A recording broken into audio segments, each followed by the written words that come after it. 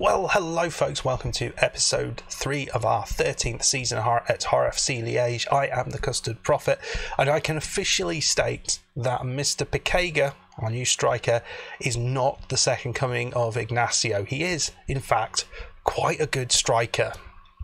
Alright, let's get into it. We'll start here, and you can see things haven't been going quite to plan. What's really interesting, and apart from in the last game, is the problem that we appear to be having is not the problem that we've ever had before. Defensively, we've always been fairly solid, not conceding vast amount of goals. But the problem tends to be when we go through a rut, it's because we're not scoring enough goals. But as you can see, we are still scoring goals, but we've managed to go through a rut anyway. So since we were last together, which was the most thrilling of games against Mechelen, 3-3 it finished, we have then followed that up with a 4-5 loss against Kortrijk. This was a ridiculous game of football. Pikega got a goal, Nana and Masic got a couple. We were level, we were behind, we were never really in front, and to be perfectly honest, they were the better team. But it was a fun game. It was a real fun game. Just not fun not getting any points out of it. We followed that up with an away game against Club Brugge. We got smashed 5-0. Not good. Not good at all. We needed to come back strong, and we played Zult Vargem, who are the surprise packages this year. They took a 2-0 lead in a tight game. Pikega got himself a goal, but we were unable to get a second goal and get a draw out of that game. And then we followed that up with a game against Liege. This is a team that we should be beating, but again we went 2-0 down, and Ibrahim Cisse got himself a goal, but it was a bit late, and we didn't quite manage to come back into this, and we are conceding silly goals at silly times, and it's disappointing. So at that point I was worried, because these are teams at home that we should be beating that we're losing to, and it's not good. So we went away to STVV. I changed things around a little bit. I brought the defensive line back. I brought the line of engagement back a little bit. I tightened up the team a little bit, so I'm not playing wide, not trying to play wide. And this is what happened. We won 3-0 away from home. 2 fantastic goals from Pikega, both of them brilliantly taken. He could have got a hat-trick. He had a tricky chance to get his third goal. He hit the goal, but the keeper made a save, and Van Dam getting the other goal. But we also had a disallowed goal. Cisse scored, but we had a man blocking the goalkeeper's sight. So I was pretty pleased with this, and it does put us a little bit ahead of the bottom 2. But again, we're in a similar sort of situation that we were last time. But hopefully that win can spur us on a little bit more solid at the back. We certainly were. And we were making some good blocks and some good challenges. They were struggling to get through us. So today we are going to playing Genk in the Cup. We haven't done that for a little while, so I thought let's throw in a cup game. If we get through this, I think we get to the quarterfinals, so that'll be kind of nice. Genk are a decent side, but we have beaten them a few times before. Let's have a little look at the record. So we haven't beaten them many times. We've had a couple of wins against them. As you can see, the last 2 games that we played them at home, we have managed to hold them to a draw and a win.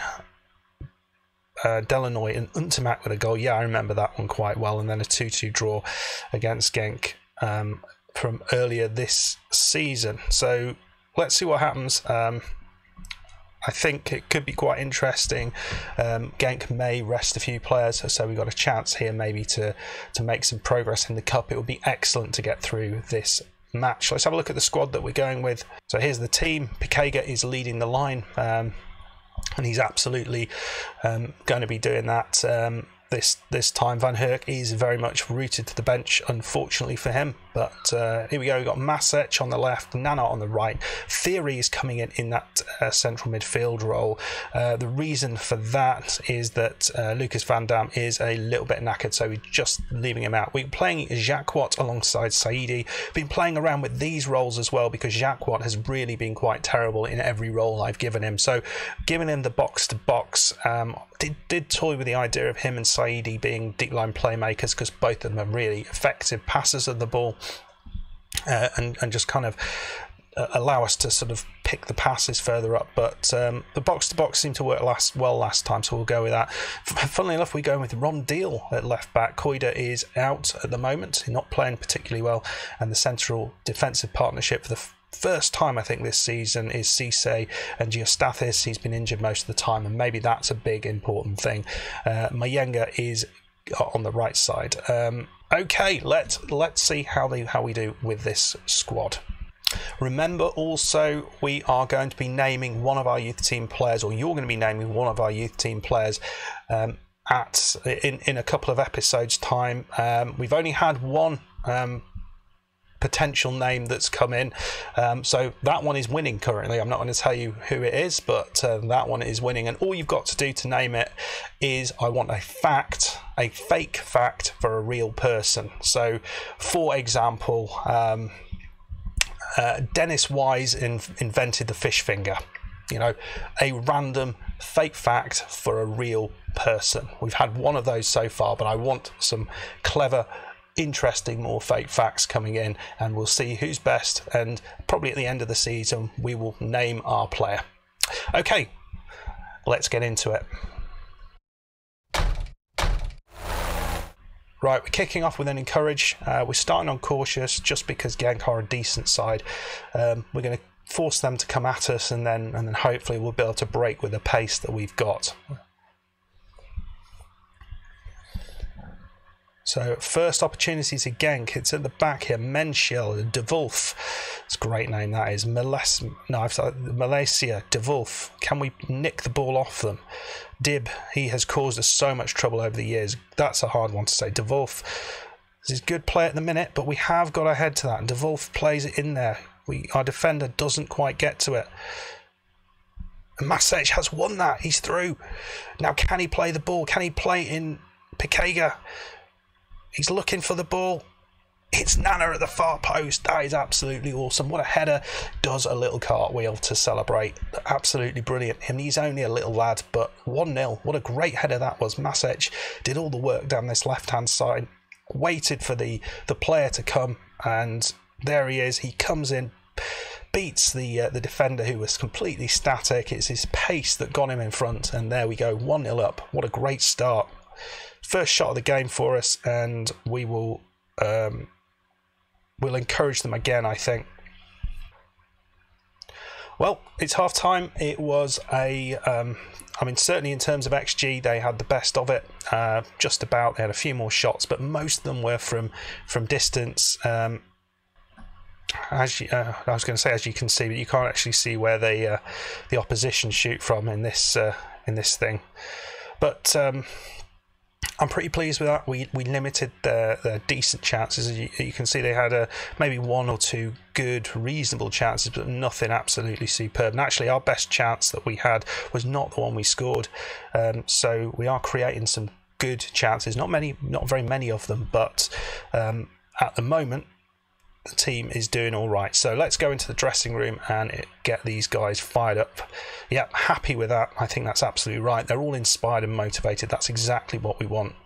And we get into that second half, and we'll shout at them. Do we praise them? Let's see this highlight. Masic, he heads it. It's mistake from the defender. Legrand just beats the defender to that. He's going to have a shot. There's no one here. Said, no, that was a wonderful challenge. No, it did not look like a foul. We're not even having VAR. We're just accepting it. That's interesting, isn't it? Always VAR. Dib. And it's in. It's 1-1. And that's really disappointing, because that looked like a splendid challenge from Saidi. He got the ball. The player was a kind of an afterthought. Dib. And the goalkeeper just dived on the spot there. That's disappointing. Do we go? I don't think we change it. We keep things exactly as they are, because I think that was unlucky. We'll demand a little bit more, and we'll just see what we can pull out here. Right, we got to 65 minutes. I think this is the time we're going to nip it up to balance. So we're not going crazy attacking. We'll also have a little look at possible changes to make.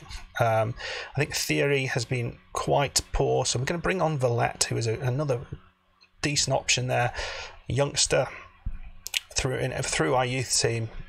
Can he provide us with the skills and the ability at the end here? Right, and Nana is looking a little bit knackered. Coleman is a good replacement for Nana. We are looking tired. So there we go. Coleman is coming on. Saidi, we don't really have a replacement there for either of those central midfielders, which is not ideal. Van Herk potentially could come on for Bekega. We've not seen him much today. He's not really had a chance. Been marshalled well by the Genk goal defenders. Yeah, we'll make the change there. Delanoy coming on for Masec. Again, pace down the left side, and we get to extra time. Not bad. At the moment, you say Genk have this one. At the minute, they played better. I'll say we've been the better side. That's a lie, but I wonder actually whether we just push back to cautious and just allow them to come at us and just try and hold off and get to that penalty. Demand more. Just try and get a little bit more out of them. We should get another chance here, but Mayenga, is he going to play the ball in? Saidi. That's an interesting ball. He sort of disguised that well. That's a terrible ball from Rondeal. That's not what we wanted to see. No. Goalkeeper, please. Oh, what a tackle that was from. What a challenge. It's Duval here. David Duval. Who's that? That's a golfer, isn't he? Coleman into Saidi. The highlight stops there, but what a challenge that was. I mean, I'm not happy. We do have a possibility here. We're absolutely knackered here. I think probably it makes sense to make the fourth change as it's cup and we're into extra time. Ponte's going to come on almost immediately. Oh, it's Legrand. It's in. Daniel Dosinia. And how disappointing. Is that because I brought Ponte on? I don't know where Ponte is here, but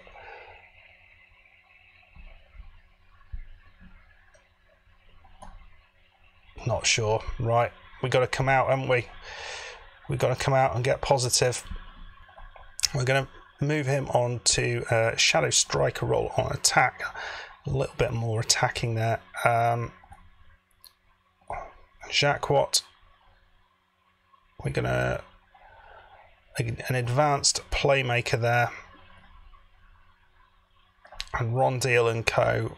we are going to have on attack, which is probably a big mistake, but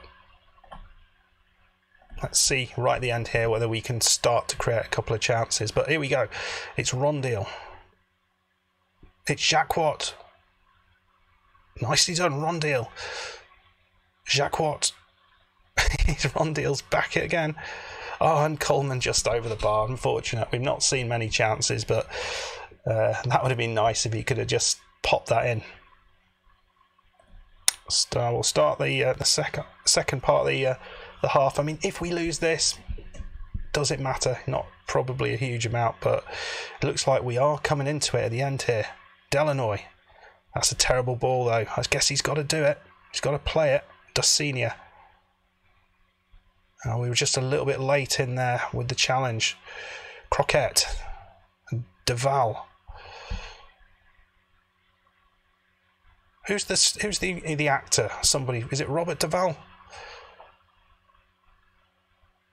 Ball over the top. And it is Ponte who misses the header. And there has been a lot of those things going on. Disappointing. It just highlights why Geostathis is so much of a better player. But we are looking absolutely shattered. We really are.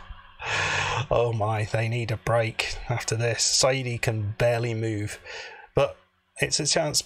Bekega, we've not seen him at all. I mean, I was saying how good he is, but in reality, he's done nothing. Ponte, another mistake from the lad. And that is so disappointing. Ponte's given away 2 goals. And Wow, I mean, that's disappointing. 2 glaring errors from it, and this is what we have been doing. It's these individual errors at the back. Ponte, I don't know what he tried to do there, but he just put Croc in there, and yeah, it left him with a one-on-one opportunity. The whole of the defence was just taken out of it. It's not the end of the world. We lost in extra time against Genk. It's not a bad result. If we finished 1-1 in normal time against Genk, I would have been happy with that. It was a dodgy penalty, certainly, and Saidi gets a 7, even though he gave that penalty away. And yeah, we were just struggling at the end. We were trying to attack, but clearly we were absolutely shattered defensively. So yeah, the guys were just not able to defend it properly, and the one defender who had legs wasn't able to or just didn't have the quality, did he? So not happy, but you know, it doesn't really matter. It's just, you know, what hit that has on morale, which could be a little bit expensive potentially. It was a close game. I don't think we deserved to lose that in the end, because I don't think it was a penalty at all. Right then, folks. We'll have a look at the schedule and see where we're going to come back next time. So we've got some interesting games coming up. A away game against Union looks like an interesting one, but possibly more of an interesting one. Although we did see Dines, didn't we, earlier in the season? We saw the standard game. Let's see the game against Dines, because they are below us in the table. So that potentially could be quite an important one. So we'll see that. That will be the one we come back for. Hopefully, we've picked up a few points in here. I think Charleroi, possible win. OHL, that's certainly one we should be looking to get something out of. And Antwerp, nah. Union, again, are a team that I would like to at least be getting a draw against them. Anyway, folks, if you have enjoyed this, as always, hit that like button. Please subscribe if you are new, and I'll see you in the next one. Goodbye.